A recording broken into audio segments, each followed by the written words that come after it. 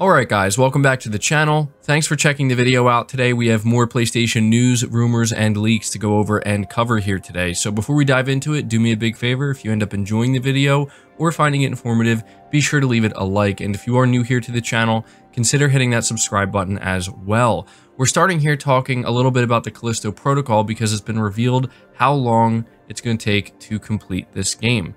So reading from PlayStation Lifestyle, it says Striking Distance Studios boss Glenn Schofield has shed some light on the Callisto Protocol length, revealing that it'll last around 12 to 14 hours for most players.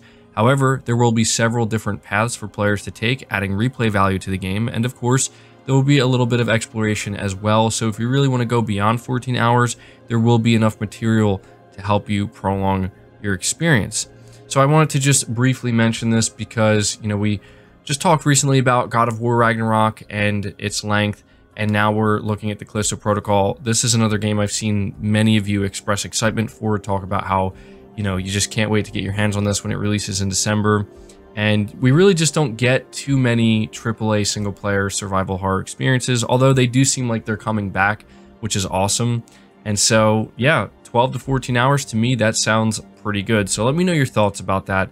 Next up, we're talking once again about Silent Hill, as we have the director of the upcoming Silent Hill film pretty much confirming all of the rumors, or most of the rumors, that we've been hearing. Reading from Gaming Bolt, it says the Silent Hill series is no stranger to rumors these days, especially with images for Bloober Team's Silent Hill 2 remake and the Sakura teaser leaking.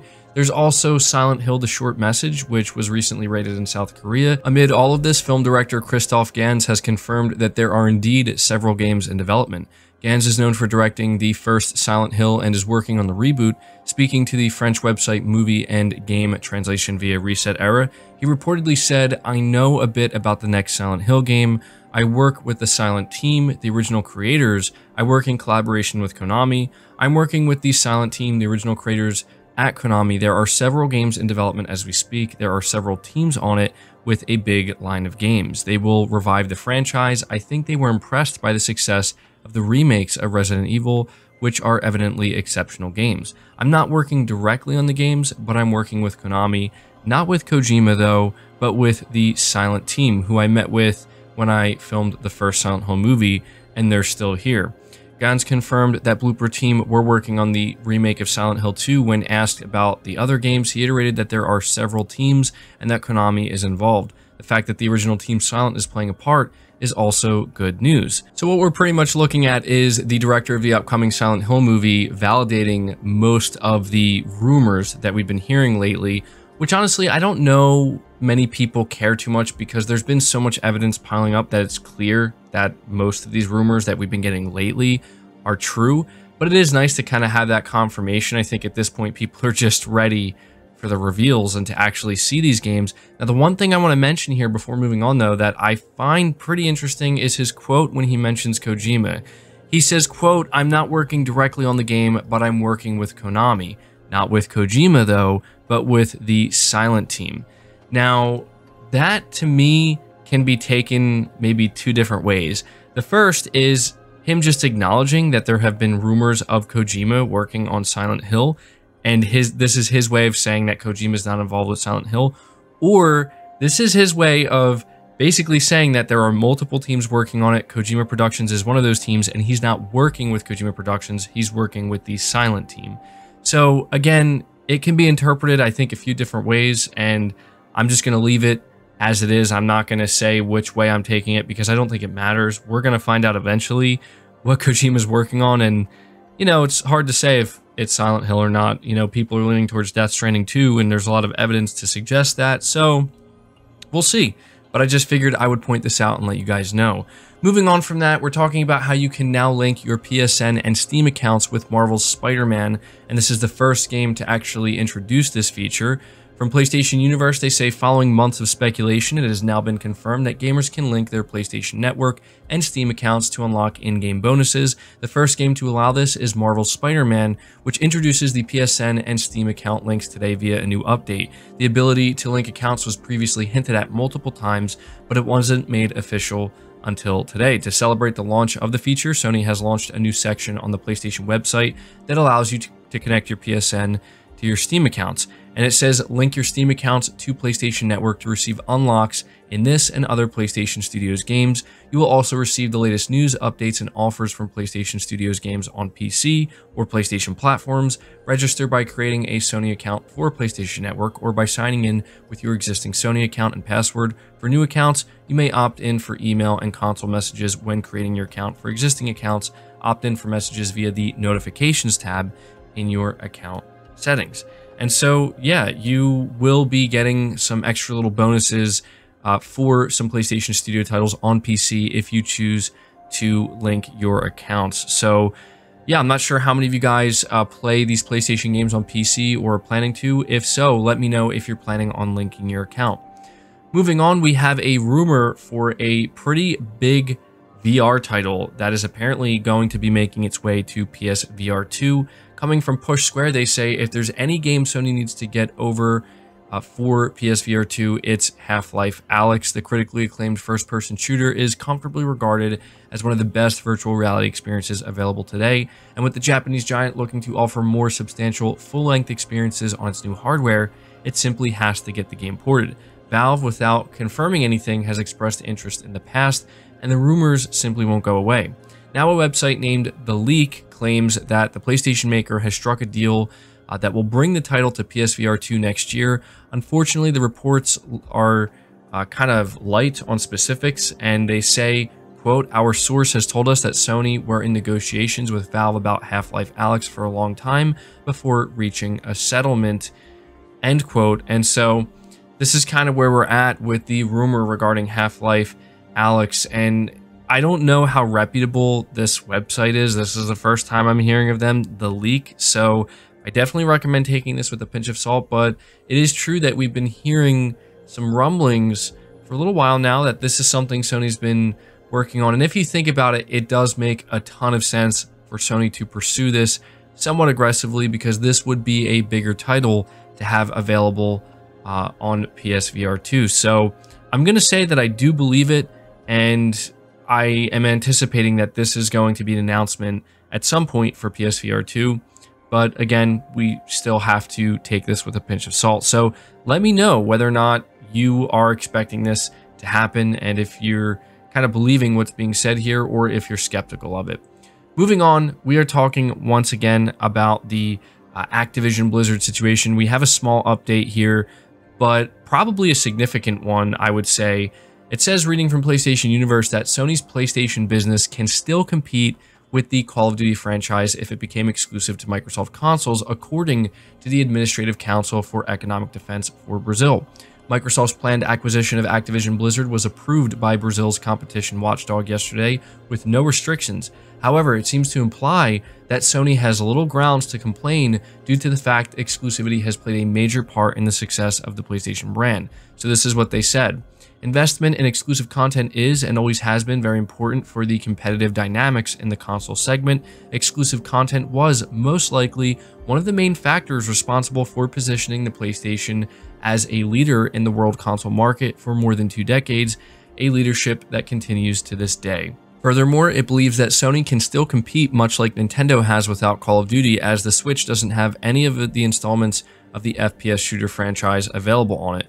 So they also said, with the acquisition of a publisher such as Activision Blizzard and considering the theoretical risk of the company's content becoming exclusive to Xbox, it is likely that the eventual conclusion of the transaction will give Microsoft a considerable competitive advantage in the console sector. Even so, Kay does not see that such an advantage represents a risk of closing this market for current competitors.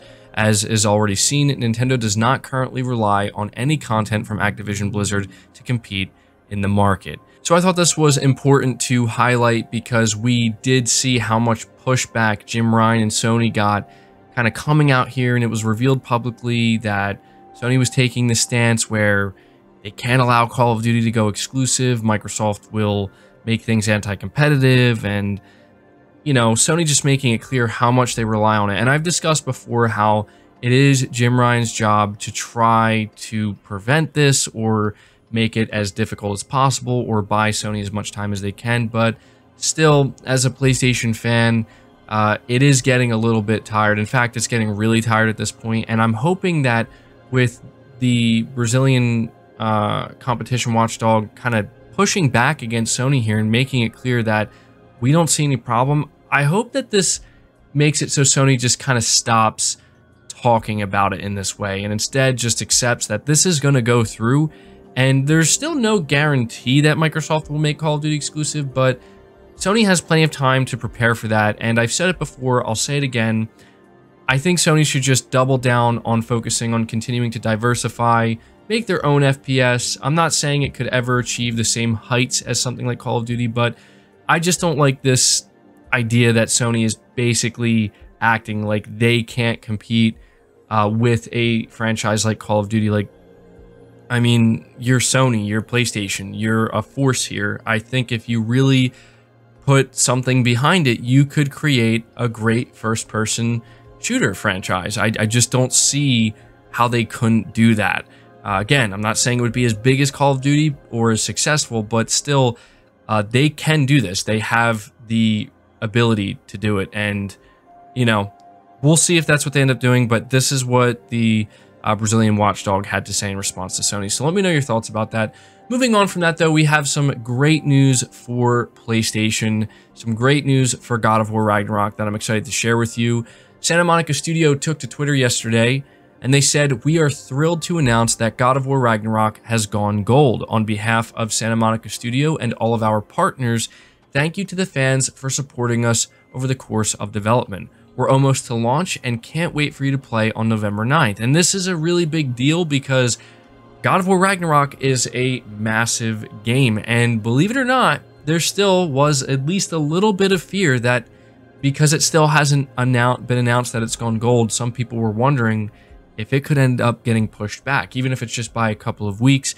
And so the game is locked in for its November 9th launch. So if you are by chance somebody who had any fear that anything could happen between now and then, you don't have to worry. This game is good to go. And it's pretty clear that the team is really happy about this. And you just see all these developers kind of coming out and talking about how, you know, how much they put into this game and just how big of a deal it is for them that it's finally gone gold, and they're just really excited for us to play it. And so I actually want to go over here to Estelle Tagani, who is the cinematics producer on God of War Ragnarok, because she put out a tweet that I just thought was worth sharing. It got me hyped.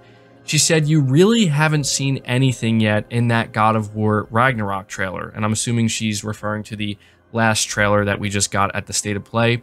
She continues by saying, "Remember when Sony Santa Monica hid the Blades of Chaos until halfway through the game, and we all lost our minds at this scene?" And she shows a little clip of the scene. "Even when gameplay is in a trailer, not all will be revealed before launch." Now, obviously, we know that there's more than what we're seeing in these trailers, but this just gets me really excited because she's essentially alluding to some big moments that are on the same level as when we saw Kratos kind of go back to retrieve the Blades of Chaos, because for a lot of PlayStation fans and for a lot of God of War fans, that was like just an insane moment for them. And it's exciting, man. You know, it's hard not to be super excited for this game when you read something like that. But the final thing I want to let you know about, and this was actually kind of surprising to me, is apparently Bluepoint Games actually assisted on God of War Ragnarok. Reading from Push Square, they say Sony Santa Monica brought in the cavalry to help complete God of War Ragnarok, which has now officially gone gold on PS5 and PS4. While outsourcing is relatively commonplace among AAA tentpole titles, a graphic showing all the teams that contributed to this project, it's the first time we've seen Bluepoint Games associated with the project. The Austin-based studio, officially acquired by PlayStation late last year, is perhaps best known for its remake work on titles like Demon's Souls and Shadow of the Colossus, but it actually has a pretty long-standing association with the God of War series, having ported the original PS2 games to the PS3 with the God of War collection back in the day. While you may be surprised to see so many teams attached to one game, this is normal now. It takes thousands of employees to bring one major title to life these days, and many millions of dollars. A lot of these support studios will have helped create art assets, animations, and other details, with Sony Santa Monica, of course, leading the production. So yeah, this was something that I thought was worth highlighting as well, because I mean, Bluepoint Games is an extremely talented team. And so to hear that they've contributed to help God of War Ragnarok get to where it needed to be, that's pretty exciting to me. And, you know, obviously there are a lot of people across all different teams that have come together to work on this and make sure that, you know, come launch day on November 9th, fans are going to be hopefully more than satisfied. So there you go, some amazing news for God of War Ragnarok. At this point, we are just counting down the days until launch, and at this point, it's pretty much just a month out. So let me know your thoughts about this, guys. That does it for the video. I hope you enjoyed it. I hope you found it informative. Again, if you did, leave it a like, subscribe if you're new, hit the bell notification icon, and feel free to share the video out on top of all that. But until next time, guys, take care.